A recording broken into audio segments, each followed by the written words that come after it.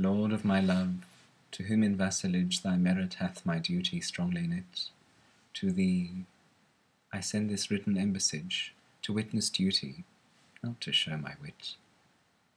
Duty so great, which wit so poor as mine may make seem bare, in wanting words to show it.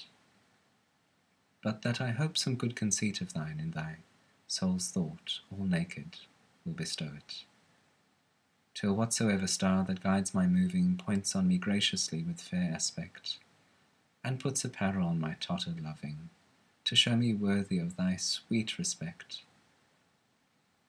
Then may I dare to boast how I do love thee.